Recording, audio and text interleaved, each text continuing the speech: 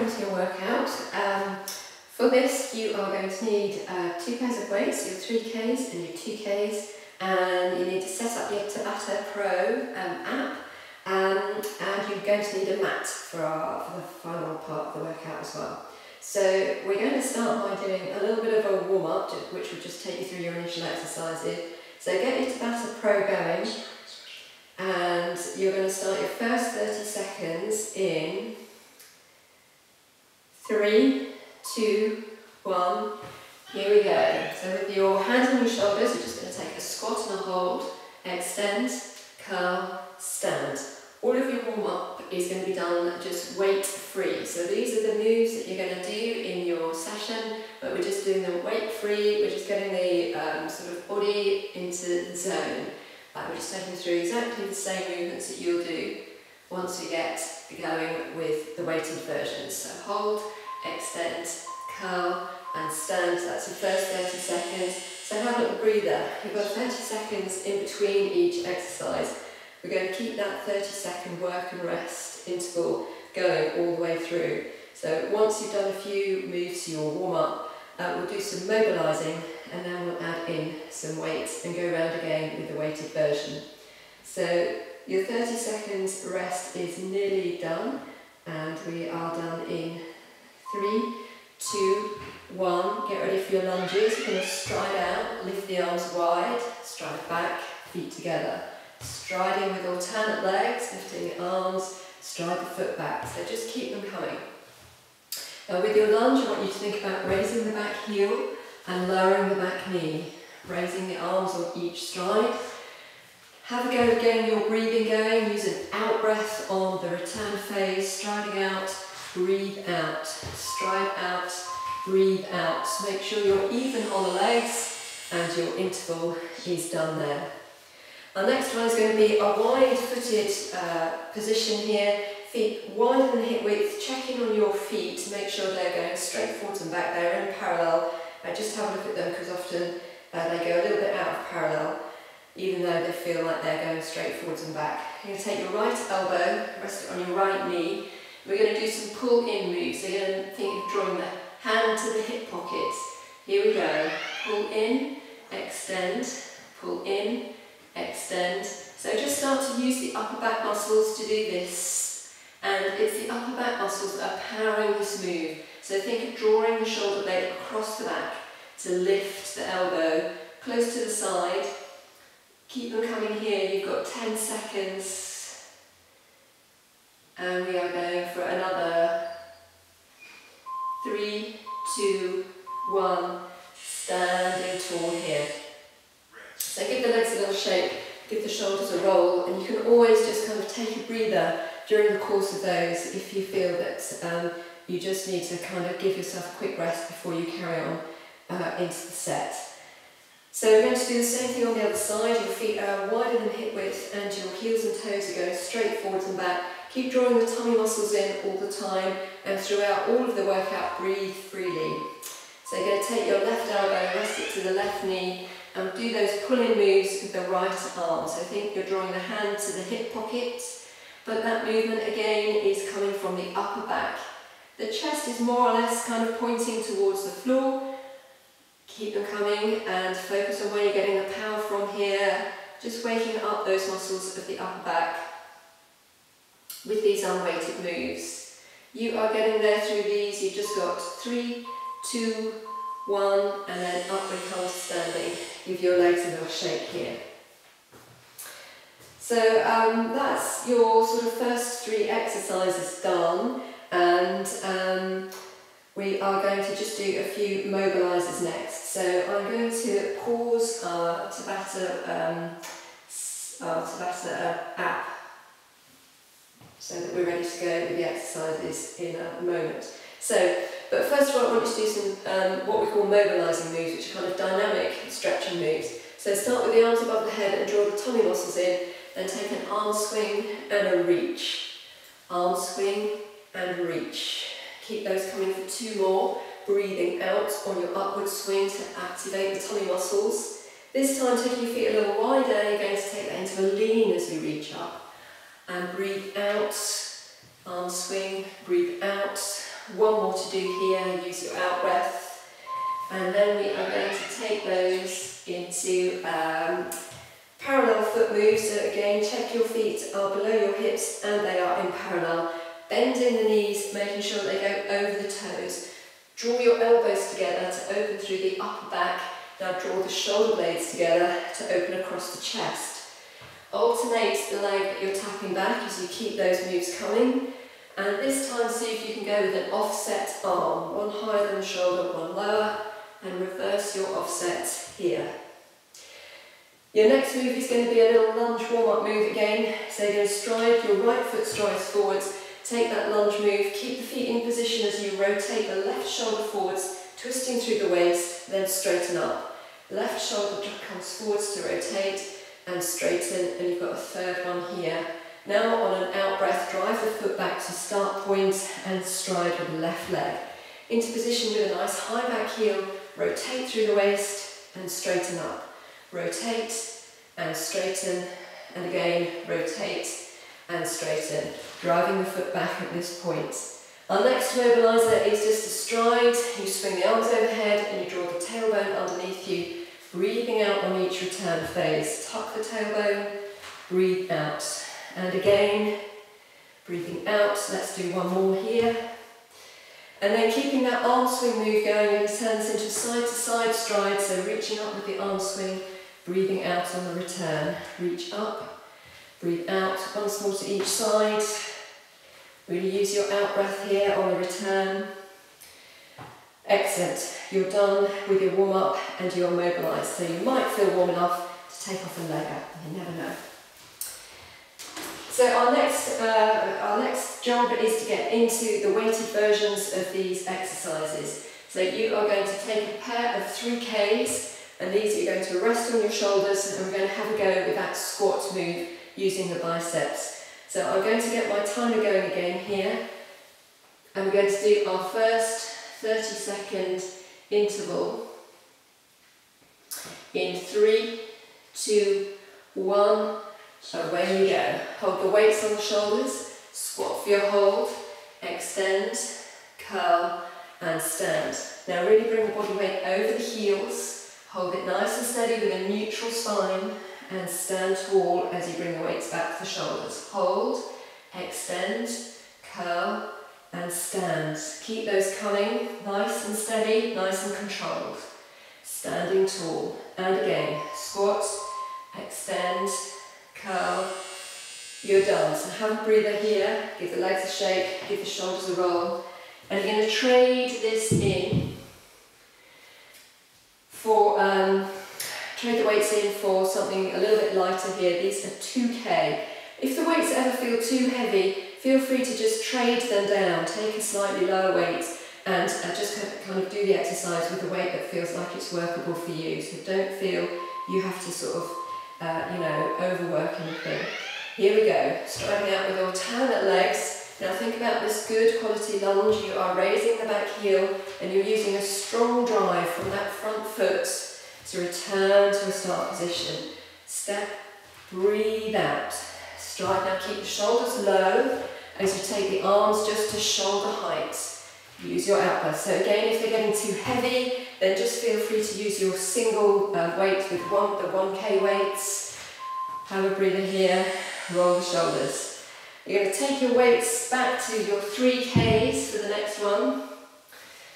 So this is our wide-footed position, your feet, your toes and heels going straight forward and back.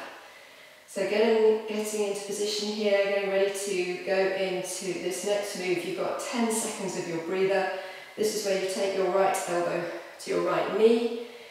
So you're going in 3, 2, 1, holding this position, pull the weight in, extend, pull in, extend, pull in. So keep drawing the weight in towards the body using the power of the upper back.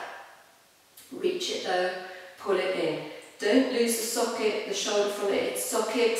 Keep the shoulder blades together all the time. Don't let the weight pull the shoulder down towards the floor. Keep that retracted position. You've got one more to do here.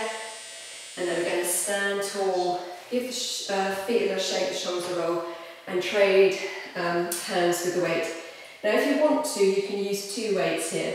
It won't make a big difference between 1 and 2 weights, but if you want to, you can have hold the other weight in your free hand and rest it to the elbow, rest the elbow to the knee. But you know, it's not going to make a huge difference, so the choice is yours there.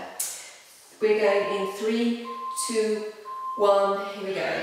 Elbow to knee, pull in and lower, pull in, lower.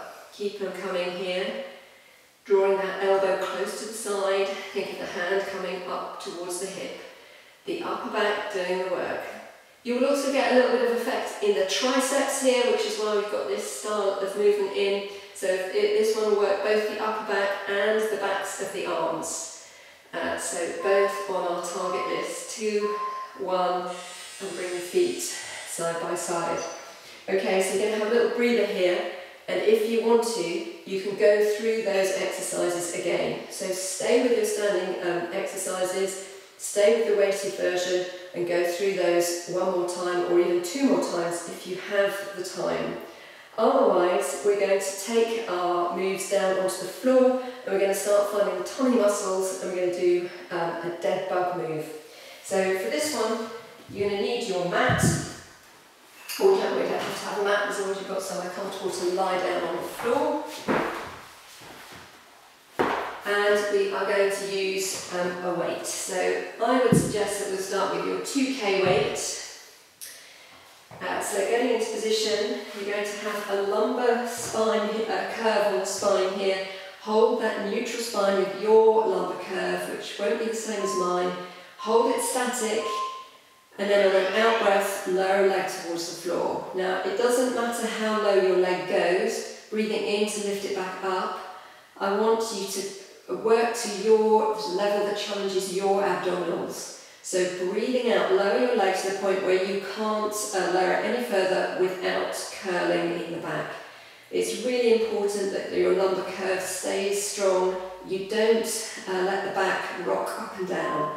Breathe out as you lower the leg, and if you're doing it at my pace, then you need to do 1 more to even up the legs. Draw the knees into the chest in between sets just to release the back. Have a little roll from rock and roll from side to side just to see that your back feels okay. You're just releasing it here. Hold and use your recovery, and then we're going to get back into position once we hear the beeps. So the weight will go back above the chest, and the legs come up above the hips. Here we go again, using your out breath, lowering the leg towards the floor. As you kind of become more and more confident with these, you can take the leg a little bit lower, but don't do that until your back is ready for it and your tummy is ready for it. The most important thing with the core exercises is your technique. So keep those coming, breathing out to lower the leg, draw the tummy muscles in towards the spine on the out breath. We're doing 1 more just to even up legs. And then again, drawing the knees into the chest. So that's 2 sets of your dead bug. And if you want to, you can go into a 3rd set. Now the way to kind of sort of just extend a little bit more, say, is you can just put the weight down, and maybe for the 3rd set or the final set, just work without a weight. So that means the hands will just be above the chest. So just have the hands above the chest and the feet up in the air, and do it exactly as you would have done, but without holding the weight. And that just makes it a tiny bit less tricky, and you know, you can do your sort of final set whilst keeping your technique strong and still working the tummy muscles. So those are your key exercises, and you can sort of fit those into your half an hour, and after you've done them, do a few stretches. So I'll just take you through a few stretches now. So we'll go through the ones that we did the other day on our Zoom call. We're going to start with a hamstring stretch. Relax the back and allow the neck to relax, and draw the leg towards the body. So you're relaxing everything except this muscle here, the hamstring, where you get a stretch through the hamstring. Now, if you've got time to hold the stretches, then please do. Otherwise, just work sort of into each of these key muscles. Hold nice and easy in the back. Relax through the neck. Your head is supported, there's no need to have any tension there. Holding your stretch while you feel the hamstring responding here. So hold it nice and easy while you get the stretch, and then popping the foot down towards the floor, we're going to come over onto your side. So just check in that you have your elbow below your shoulder here, and then the bony part of the arm takes your body weight and not the shoulder muscles. Ease the heel towards the bum and draw the knee back, extending the hip forwards, and that position of the knee versus the hip joint will give you a stretch down the front of your thigh. So hold it steady here while you get that stretch, just for a few seconds. If you can make it round about 15 seconds per stretch, that would be great.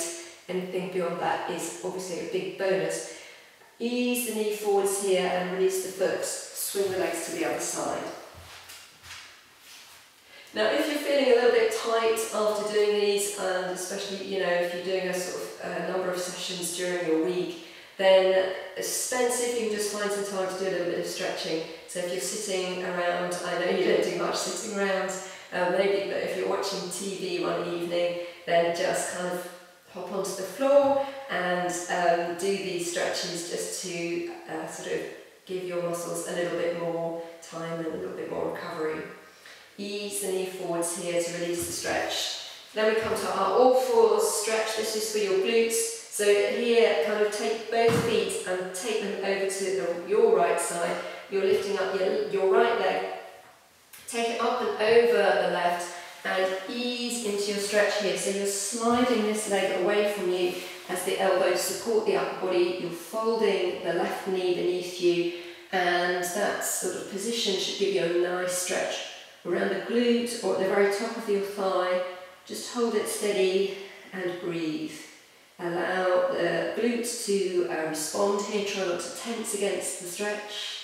And then coming up back to all fours, we'll take the feet, both feet the other way. So pop both feet over to your left side, lift up your left leg, it comes up and over. And this time it's your right folding beneath the body and you're holding in a stretch here. So let the breath flow while you're here and try to relax into the stretch a little bit. Try and feel the effect around the glutes as the muscle releases and the muscle fibres just lengthen nice and gently. So you'll need to do this one to kind of make sure you don't have tightness around the hips, and it's quite a nice one for that. The next one is our inner thigh stretch. So you're going to take one leg out to the side, check in on the extended knee here to ensure it's slightly flexed, lower the bum towards the heel and just feel the stretch in the inner thigh. Holding for a few seconds while that does its stuff. Keep it here, nice and easy. You've done it, well done. Bring your knee back beneath you and let's extend the other leg out. Lower the bum towards the heel again here and hold it steady.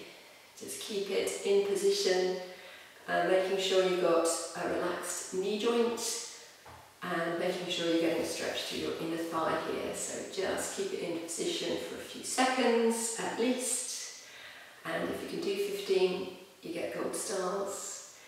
And then here you're going to bring your knee back beneath your body. And I'll just show you one or two for the upper back and the calf. So this one is quite a handy stretch because we can combine both upper back and calf. So you're going to stride forwards. Now this time you're going to keep your back heel pressed against the floor. Have a look down at your feet and check that they are going straight forwards and back. And here I want you to hug a tree. So you're going to draw the shoulder blades apart as you rest the chin to the chest. Hold it steady. So this one is an antidote for our pulling in move, the one where you rested an elbow on a knee and drew the weight in towards your hip pocket. Release it gently here and striding the foot back, change the legs over. Look at your feet just to ensure that they are both going straight forwards and back. That back heel in particular, I'm interested